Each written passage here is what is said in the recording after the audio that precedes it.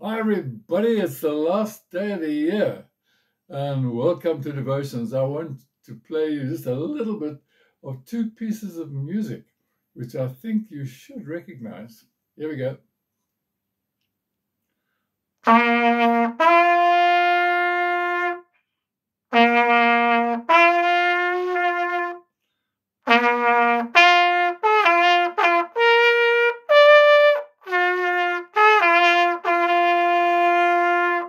That's the one. Next one.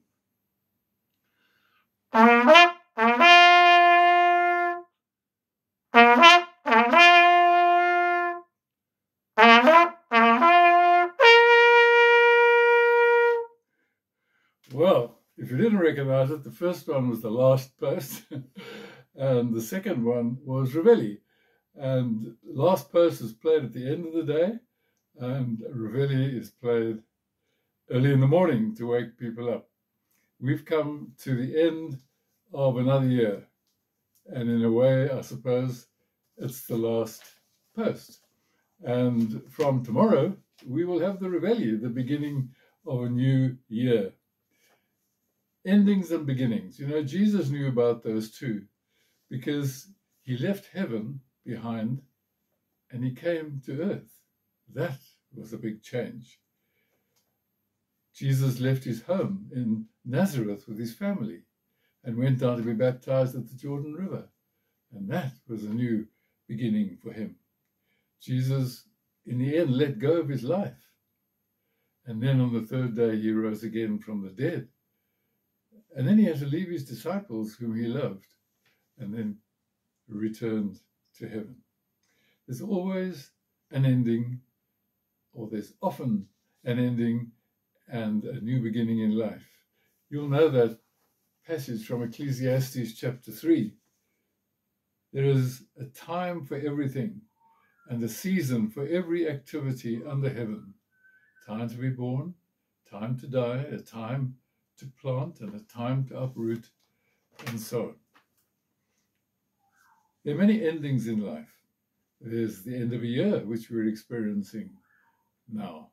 There's, for Priscilla and me, it's the end of our time at Hillcrest Methodist Church, which have been 6 great years for us. There's the ending of working life when people retire and start a new kind of life. Sadly, sometimes there's the end of a relationship when things can't go forward anymore. Sometimes there's an end of our health and we've got to cope with weakness that we haven't known before. And then, of course, there's the end of life, the experience of death, and then the new beginning of what lies beyond. There are many endings in life. And Jesus said to his disciples just before he died, don't let your heart be troubled. Don't be afraid. Believe in God. Believe also in me. I'm going to prepare a place for you. So that when there are endings, Jesus is always preparing for what comes next and for what lies ahead. And we are called upon to let go, to hand over everything to him. And then to listen for his guidance. So as we come to the end of one season, as we experience perhaps even great sadness in coming to the end of a season of our lives, he will prepare the way ahead for us. And we can listen to his guidance and his direction. So the last post today and Reveille tomorrow.